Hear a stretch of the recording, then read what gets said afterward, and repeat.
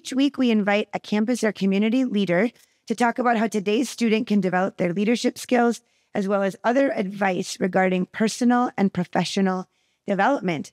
Unfortunately, today, the screen that is with us is not working. Anna, our speaker, does have slides that she will help you use your imagination as if you can see them. And if you want to rewatch the presentation later on the recording, you'll be able to see the slides. But today's speaker is our general manager of the Alerus Center, Anna Rosburg. Join me in welcoming her. Thank you. It's a big step. I'm going to try to tell you that this front slide is a picture of the Alerus Center. So hopefully you can visualize what that looks like. I'm Anna Rosburg. I'm the GM at the Alerus Center. I'm going to go over a little bit about the relationship that the city of Grand Forks has with the Alerus Center and kind of explain what my role is to get us started. So the Alerus Center was built in 2001. We do about 300 to 450 events a year. It is owned by the city of Grand Forks. So in the relationship that I have with the city is wonderful. They're actually my client. I have a board that I report up to as well, which is called our Event Center Commission. So they don't look at day-to-day operations too much. It's more of a high-level capital funding sort of board. But the company I work for is called Oakview Group. We manage hundreds of buildings all over the world.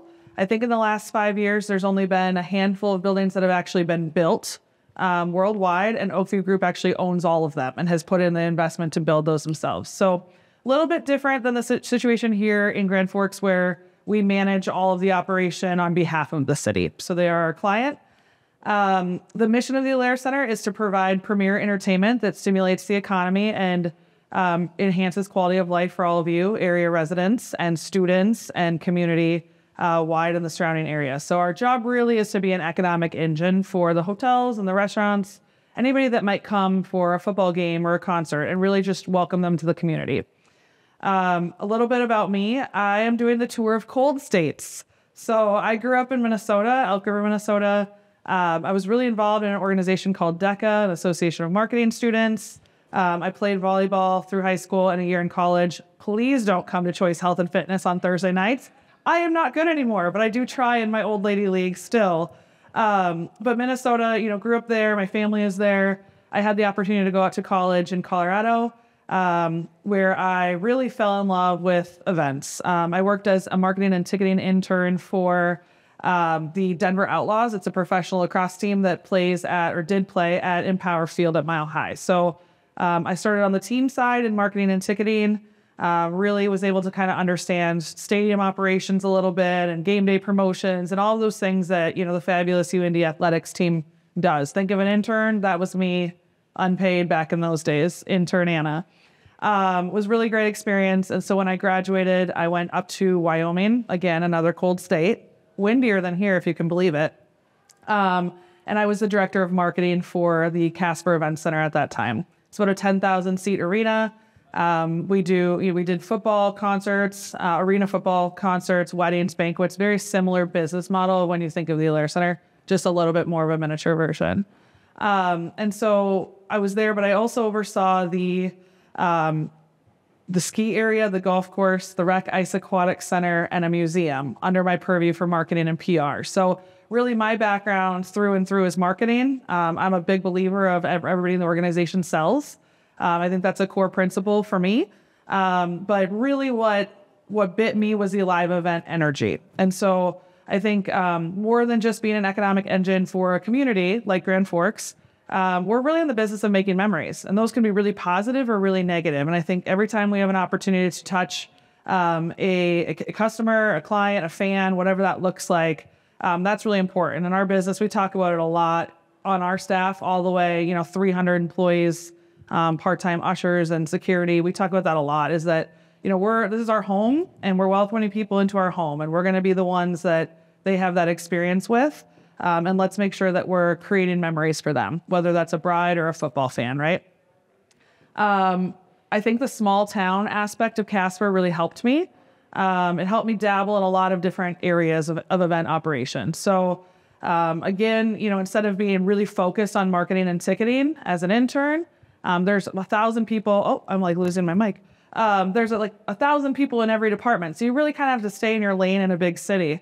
I had the ability to really like learn operations and food service and sponsorship and all the things that I probably had no business doing at 22, 23 years old. I remember a time I was sitting in the city manager's office there in Casper, and I was explaining to them why we needed $300,000 for a capital project. 23. I don't know how I was able to be in that room, but I think I've had some really good opportunities to be in rooms that I wouldn't have had that opportunity to be in had I been in a really big market. So when you're looking, if you're a student and you're looking for, what you're going to do next, to me, I really think the small building and the small town atmosphere gives you the most experience in so many different areas, which really just builds your resume. So the last tour as of now on my cold states is North Dakota. I got here in 2017 as the general manager.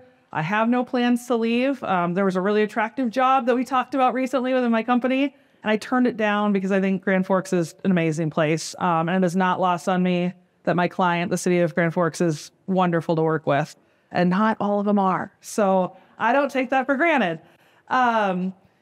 Anyway, so in 2017, I came to the Alerus Center as the general manager, and then just recently I've been promoted to district general manager. So I'll still keep my job here in Grand Forks, but the venue GMs in Sioux City, Iowa, Brookings, South Dakota, and Ralston, Nebraska will now report up to me in our corporate structure. So I'm excited about that, but I've had a lot of time on I-29 the last couple of weeks, and I'm ready to stay put. So this slide that you can't see is about OVG 360, just to kind of give you an idea of who the company is. And the purpose and their mission is to be a positive disruption to business as usual in sports, live entertainment, and hospitality industries. So for example, we've got venues all over the world. They're working on with the Crown Prince in Saudi Arabia to build an arena there. We have Climate Pledge Arena in Seattle. That was a historic project. They raised the roof, I think it was for 2 years, and then built a net zero emissions carbon footprint venue, which is incredible. In Coachella Valley, they just built Acrisure Arena there. And so there's a partnership with Harry Styles for a project right now that's going on in Manchester, UK. So the owners of the company I work for have some pretty great relationships. The other one I'll point out is Austin, Texas. Moody Center is a partnership with Matthew McConaughey. So I'm like, anytime you guys want me to come help out, let me know. I'm there. So then the next slide is just kind of a map of the U.S. And Canada. Lots of Canadian buildings and lots of venues in the U.S., which is great because it gives our opportunities. This keeps clicking without me. Go back. It gives us lots of opportunities to grow our employees. So if you start at an Alerus Center or a Ralston Arena or anywhere else in our company, the doors are so open for you to move into different operations or event management or any of those different kind of fields within the company all over the world. So I think that's really been instrumental in my growth, and it's what brought me to Grand Forks, which is closer to home for me. So kind of came full circle. Some of the things that I think make a good leader in this industry, but also that translate to a lot of other industries, is the ultimate team sport. So I always say this to our staff, it's the ultimate team sport to be able to open the doors. I can't open doors at the Alerus Center without hundreds of other people that are willing to make it happen. We need the people that are making the hot dogs. We need the people that are cleaning the bathrooms. And we need the people that are willing to scan tickets and do security. I can stand up here all day, but an event doesn't go on without all of those individuals. And so I think making sure that the frontline employees that are actually doing the work, make sure they feel valued. I think that's kind of that's been a key to my career, is just making sure that you have relationships with all of those people and that they know how instrumental they are to the end of the day success. The other thing that I talk about a lot is embracing the grind. So nights, holidays, family events, outworking the competition. I think that's really important. That's been important for me. Is I might not have been the smartest person in the room when I was 23, but I was going to outwork them. And I think that was what definitely gained me some respect and allowed me to grow a little bit quicker than I might otherwise have. So I think that's been instrumental. And the nights, holidays, and family events, I joke about this, but almost always your Feast of Nations is either on my birthday or we have Harlem Globetrotters on my birthday. And so I've gotten really good at saying, a day is a day. We'll celebrate another time, but we've got work to do. We've got an event, and that bride or that fan or those event planners, that's their Super Bowl all year. So we have to kind of put our own stuff aside and make sure that event, you get one chance to make that event happen. And so I think it's the adrenaline rush for me that kind of is something that fills my bucket. The other thing is to keep the mentality of why we do what we do. Make sure that, our team and all of us, if we're having a down day, again, these people plan all year for this one event. We're doing 400 of them. We don't get to come in and just be flippant about, oh, it's just XYZ event, trade show. Well, no, like this is something these people have worked on for a really long time. And so it's important to understand that big picture, even when we're tired. Think yes and be solution driven. The show has to go on, baby. We say that all the time. It might get weird sometimes. There might be like, we go through plan A, B, and C, and we've got to be on plan D, but it's got to go on. And I think that mentality really applies to all business. You've got, maybe a deadline or whatever that looks like. Maybe you're a doctor. Like, you got to figure it out, right? So I've never had a conversation with anybody that reports to me, any of my teammates, or anybody that I report to, where I've been able to have a successful conversation where I'm like the no police, right? I think trying not to be the no police and instead look for creative solutions on how do we get to yes? How can we find a way, even if it's not plan A? The other thing that we talk a lot about at the Alerus Center and in some of our other buildings, and I think this one applies to every industry as well, professional, respectful, and kind. There are a lot of times when we're not going to get along with our coworkers. You might not like them. You don't need to go out for a glass of wine with them after work. You don't need to hang out with them on the weekends, but you do have to be respectful, professional, and kind. And I think those things are our ground rules at the Alerus Center. If people are working 80 hours and they're tired and they're crabby and they think, so-and-so failed me on this and I had to pick up the slack, we can talk about those things and we can have open dialogue and people can come into my office and say, I really don't agree with this, and here's my idea. And I'm always open to that, but it has to be professional, respectful, and kind. And so if it hits those three things, then we can have any open conversation that we need to have. But that's been really important. I think, everybody, there's always sometimes office friction, but that's really helped us build a culture where people want to stay. An example of that is we've got Jonas Brothers coming in a few weeks. So if you haven't bought your tickets, this is my shameless plug. I said everybody sells. So Ticketmaster.com. The very next day, we have a football game, UND football game. And so most of us will work 40 or 50 hours straight. We're not going home. I'll probably shower in the locker room, put on another dress, and we're going to rock and roll because, again, the show goes on. And I think when you're run down like that, you have the ability to get a little edgy. And so, again, those ground rules kind of like keep us between the lines for us. Some of the other kind of traits that I was thinking about when I went through this, things that have been successful for me anyway, have been to always be authentic. I can be a little bit of a goofball sometimes, but I think it's important that our staff sees that and that they know that you're a real person when you're in that role and that you are who you are. They're going to hate me for saying this, but I'm going to say it. I say it all the time. And I do it in text with the yam emoji. I'll be like, I am who I am, guys. Like, I can't help it. It's just who I am. I think the other part of that is transparency. So nobody likes to find out about something after the fact that you're rolling out, making sure that you're including your team in those things, including your superiors, the people that might report up to you someday or whatever that looks like in your path. I look back at COVID-19 when we were making decisions to have to furlough employees. Nobody was surprised. Nobody wasn't taken care of. Like, we did things in a very strategic way, but we didn't blindside anybody. We're dealing with people's livelihoods and the families that depend on them. And I think the only thing that you can do, I think as leaders, we owe it to them to be transparent, even when it's hard, even when it's ugly. We have to be honest and we have to be transparent. Confidence, I think insecurity is a little bit of the enemy. You might not know all the answers all the time. And I'm not one of those people that would say, fake it till you make it. I think, again, you would be honest about, hey, I'm not sure exactly what we're going to do here. We're working out some things. But when you've decided what that path forward is, I think it's really important to believe in it and own it and be confident about it. It's really hard to follow somebody that's your leader if they're like very wishy-washy about, I don't know if this is going to work. Like, we have to be all in. So I think that all in mentality is really important, and the belief in what we're doing. Some of the other things that I advise students for sure when I've talked to different student groups is having the growth mindset. What else can I learn? How can I add value?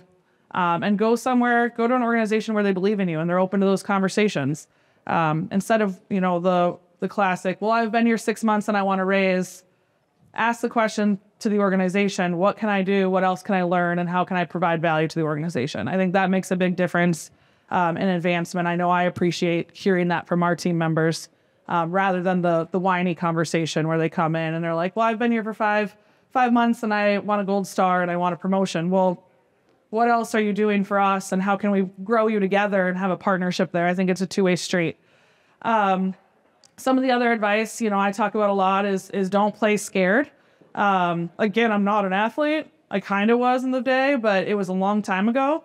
But you can't play scared. You have to believe in what you're doing and you have to kind of fight to the buzzer. So, I think that's definitely something, take calculated risks. If that means moving to a small town where you don't know anybody for a job, I think those are, really defining moments in your life and, oftentimes work out very well. Couple other things that I have on my list are, DE&I, diversity, equity, inclusion. People should be able to bring their whole self to work. I get to bring my whole goofball self to work every day and do that in a professional way that's genuine. But we should make sure that the people around us feel like they can bring their whole self to work, right? And I know DE&I is not something that's going away. It's something that we're going to continue to talk about into the future, but no longer are the days of just good old boys club and, we're going to all fit into this mold. So I think bringing your whole self, being who you are, I think people appreciate that. And I think it gives us a better product, whatever line of work you're in. I know certainly in the events world, it definitely helps us to have a different take on, what we're doing. And I think it makes us better. Send the elevator down, invest in your people always. I've been burned a couple of times by this, but I refuse to get a chip on my shoulder about it. I would rather invest in somebody's growth and do what we can to help them. You should know all of your team's goals. You should know where they want to go, and you should make sure whoever your manager is knows what your goals are and where you want to go. I think that open communication is really important. I didn't get burned by these people, but really at the Alerus Center, it's a place where people fall in love. I don't know why that is. I think it might be the 80-hour weeks on occasion, but they somehow fall in love, and it's the reverse Noah's Ark. They leave in twos to other buildings. I've got several examples of places where we've got two employees that found each other, and great for them, they left me, right? So that's a bummer, but I would still take the chance on them. And even sometimes, you do the right thing by them and you want them to find that next step and you want them to grow in their life. And so even when it hurts, I think it's important for us to, be open about that and try to get them to where their end goal is. And occasionally they come back to you. So I actually was able to rehire two of our folks that this happened to, back into the company in Chicago. So now they're back in the fold. So it's like, you always have to, don't burn bridges, make sure that you want what's best for your people, even if it means that your organization's going to suffer a little bit. To me, that's just doing the right thing. Really, like the last couple things that I have, for me, I know what fills my bucket. You might not know that if you're a student. You might be at a crossroads in your career and not know what that is anymore. To me, the day that I stopped loving being in a concert, and Cassie knows this because she sees me all the time at shows, if I can't stand out there and feed off the energy of 15,000 people at a Chris Stapleton show, I'm in the wrong business, right? You've got to do the things that fill your bucket and that you're passionate about. I wouldn't want to work a 40-hour shift on Luke Combs into football or Eric Church into football if I didn't believe in what we're doing and I didn't think it made a difference in the community.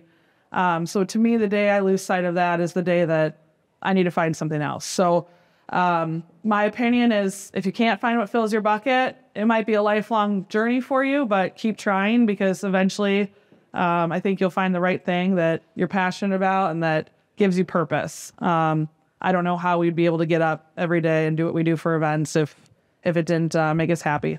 And I'm not saying that every day is great because sometimes when it's a blizzard outside, I really just want to put my fuzzy socks back on and drink coffee on the couch. But generally speaking, it should fill your bucket and it should fuel you, right? And then the graph that you can't see is know that your success and your career journey might not always be a straight line. There's a lot of us that kind of fell into something like I did, and I was able to get promoted and kind of keep growing. But there's a lot of times where it doesn't go that way, or you might leave an industry or find an industry you never knew you would be interested in. And so this graph is, you've got your plan, and there's the finish line. I'm trying to paint you this picture. And then the graph is, you're here and then you're down and then you're over here and you're here. And it's a big kind of squiggle of where your life might go. But I think just being open to that, to constantly find what fills your bucket and what you're passionate about is really important. And really the last thing that I think is important for leaders And, anybody even on a team that wants to grow enthusiasm is infectious. If you come to work every day and you're mopey and you're not happy to be there, your team's going to feel that, and they're going to feed off of it in the wrong way. But if you're excited about what you do, even if you're not directly overseeing people, I think that it's just really important, even for your colleagues and your coworkers or other students. Like, if you're there and you're enthusiastic, I think you should own that and lean into it, because I think that really kind of pulls everybody together. So that's kind of all I had, other than a lovely thank you slide. If you have questions, though, I'm happy to stay for a little bit. So thank you for having me.